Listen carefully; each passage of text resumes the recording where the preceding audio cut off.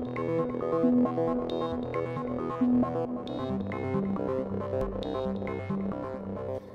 everyone, my name is Matías Biel. I'm co-founder and CEO at Beeflow.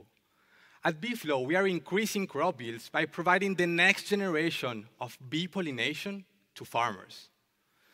Did you know that more than 70% of global crops depend on bee pollination to produce fruits and seeds?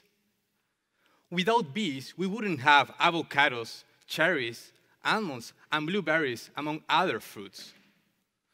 These are blueberry flowers, and they need that bees transport pollen from the male part of the flower to the female one in order to develop a fruit. More pollen being deposited in a flower means more seeds, and more seeds means bigger fruits. This means there is a strong relation between bee pollination and crop yields. Since Green Revolution, we focus mainly on fertilizers, pesticides, irrigation systems, and plant genetics to increase yields. However, today, these technologies are increasing just between 2 and 5% yields, while we're expecting that food demand will increase 70% by 2050. So the question is, how are we going to guarantee food security for future generations with current solutions? At Beeflow, we consider the agriculture industry has forgotten one of the most important topics in plant biology: bee pollination. The bee pollination industry has remained the same for the past century. Farmers are renting beehives from beekeepers to pollinate their crops in the same way they did decades ago. There hasn't been any innovations or technologies applied to bee pollination in order to increase crop yields with bees. At Beeflow, we are changing this reality. By understanding bees' biology and how they interact with flowers, we are developing strong and smart bees for crop pollination. To do so, we feed our bees with organic molecules compounds to enhance their immune system and make them work more hours, even under cold weather. Also, we train them to pollinate specific target crops. By feeding them with organic molecules compounds in blueberry fields, for example, we can make them focus exclusively on blueberry flowers instead of getting distracted by other flowers. Lastly, we place beehives in strategic locations. We do so to ensure that all the trees in the field get the amount of pollen they need to maximize its production. This is a topic ignored by traditional beekeepers. Since we started working 2 years ago in Argentina, we decided to perform several experiments to measure the impact of these technologies in crop yields. After working with 9 of the largest farmers in almonds, blueberries, apples, and kiwis, we have increased between 20 to 90% crop yields. Yes, you heard right, 20 to 90% crop yields. Based on these results, we decided to come to California to disrupt the largest almond market in the world, where 80% of the almonds of the world are being produced. In this video, you can see our team working with Harris Wolf Growers, one of the 3 largest almond farmers in the US. Together, we performed several experiments to measure the impact of our technologies in bee pollination compared to conventional pollination.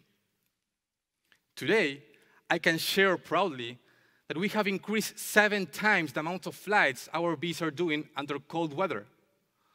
Also, we have increased more than 2 times the amount of pollen that our bees are carrying. This means a huge impact in bee pollination efficiency. After only 2 months working in California, we captured the attention of several farmers. Because of this, we started to pre-sell our next season, and we recently signed our first LOI for $52,000 for the next almond season. Also, we are in conversations with Driscoll's, the largest berry grower in the world, to perform several bee pollination projects together. Last but not least, we are scaling up our operations in Argentina with all the farmers I mentioned before. Beeflow has a bees as a service business model.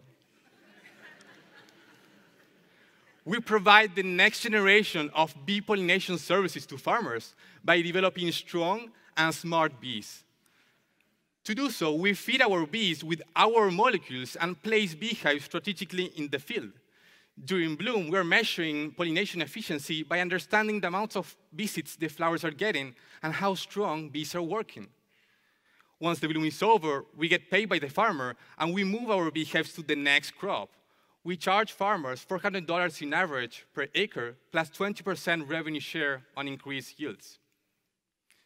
To give you an example on our unit economics, with 1,000 beehives, we can work with several crops in a season. We can start with blueberries, then move to almonds, and then end with cherries.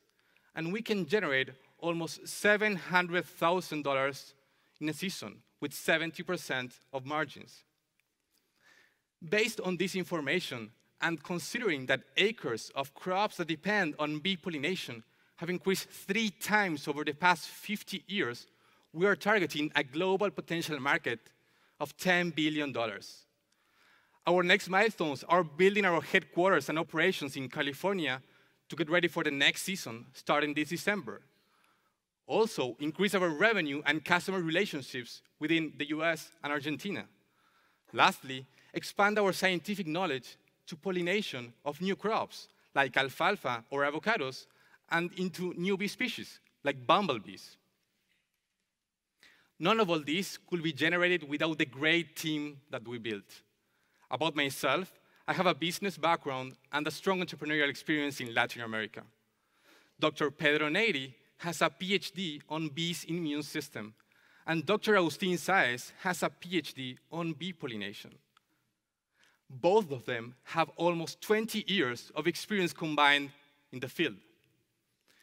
To accomplish our milestones, we are raising $3 million in our seed round.